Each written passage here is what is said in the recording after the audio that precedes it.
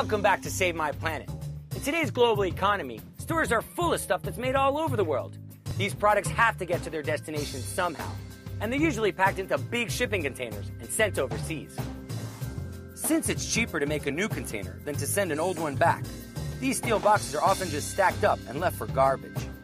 Well, one guy in Thailand found a way to put those old containers to use and solve a local housing problem at the same time.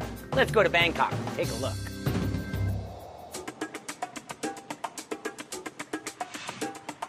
I believe that, architecture is a tool to solve social issues. What I want to do is to create low-cost, high-quality, affordable housing. I can't even imagine how many containers there are around the world. But even what we're seeing here, not being used at the moment, there are probably a couple thousands here. One lucky thing about container is that the steel that container are made of, it's basically the best quality steel money can buy. What we want to do is basically trying to reuse some of those unused items and appropriate for some other purposes like a house. So basically imagine these two containers, being turned into a home. A bedroom up on the overhang on top like that, with the ceiling and floor cut out to make a double height living space, and the stairs up, and the lower part can be turned to a living room, maybe a kitchen, dining room towards the end. That these two containers make a nice home. Okay, but it's still a shipping container. How are you going to turn that into a house? So basically, this is what a container is. It's really a steel box, but it is a very strong steel box. The floor is marine plywood, so it is quite strong and it's actually moisture resistant. This is what a container looks like inside. It's really just wall corrugated metal. What it is to turn this into a home, just imagine if you cut open, a section of steel. And, imagine the door. Imagine if this entire wall get cut out, right?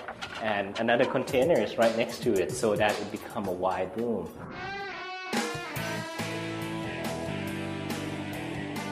This one house that we're designing is actually a very large house for someone who actually can afford a large home. But his real concern was that he wants this home to be as green as possible. It's actually designed so that there's a lot of cross-ventilation inside the home itself, so I believe this home will actually become cool enough not to have to use air conditioning at all. There is a roof up front that basically used to collect rainwater and actually goes into the reservoir because a lot of rainwater now in Thailand go to waste, especially in the city. Everyone at every level in Thailand is starting to concern about the issue of eco-design and sustainability. Wood in Thailand is very hard to find now. And, the production of concrete consumes so much energy. Chuda's homes are also prefabricated, which saves even more resources. Prefab saves a lot of material because instead of building everything one by one on site, we use industrial process, of building and make it everything in a factory. Then just move it on site to be installed. One of our first clients is actually a mushroom farmer. Who, instead, he can't afford to build a house with real wood in Thailand anymore because wood is so expensive. Chuda's client needed a place to live 3 days a week while running a small business, and a shipping container home provided a lot of benefits. เนี่ยครับก็คือมีโครงการเกี่ยวกับการลดภาวะโลกร้อนใช่ไหมฮะ if he doesn't live here anymore, he can actually just move this structure somewhere else. And one of his other concerns is that there's no termite problems, which is a problem in Thailand. This house was built around the concept of 4 R's, right? Reduce, reuse, recycle, and renewable. One of the first thing we use is basically reduce. Like this house is quite small. It's enough for just a family of 3. This is the area where it's multi-purpose for him, that he can use as living area, but it's also kind of like a facility where he actually packs his mushrooms. And this is another container here. It's a little bit offset so that we can have a prefabricated bathroom on this side. We decided to select aluminum windows because most of the aluminum is recycled. And the floor itself, even though it's coated in plastic on top, the bottom part is made from recycled wood. And how's this for being both green and practical? Chuda designed a gray water system to help irrigate the mushrooms. So this water basically, after it's being used, right, it's going to this gray water septic system, which actually get treated, and actually the water itself gets sprayed automatically out into the field. This is quite interesting. She automatically turned off water when she's soaping.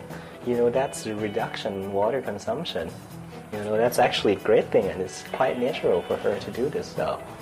มีที่ว่างอีกอะไรนี้ก็น่าสนใจที่จะเอาตัวนี้ไปลง So there are a few friends that's been asking a lot about, you know, potentially if they have a piece of land, they would just want to build something like this also. ถ้าเกิดนั่นจริงๆแล้วก็ถ้ามี Yeah, if he has money, he would like to do it again. Larger scale. เพราะจริงๆนะผมตอนนี้ผมเอาคอนเซ็ปต์ผมอยากจะทำเป็น2 ชั้นด้วยกัน Yeah, he wants to do 2-story now. Wow, just imagine the possibilities. Maybe one day we'll see a whole neighborhood of container homes in our own neck of the woods. When we come back, we'll go explore Punta Islita here in Costa Rica and see how one hotel's eco-friendly philosophy is having a big impact on the local community. At the crossroads of an entire hemisphere is a land where the forces of nature have converged to create amazing new life forms and brilliant new ways of living. A land of astounding natural beauty and innovative people who are reshaping their lives with 21st century technology and a commitment to transform the future. Beauty beyond description, vision beyond expectation. Costa Rica, no artificial ingredients.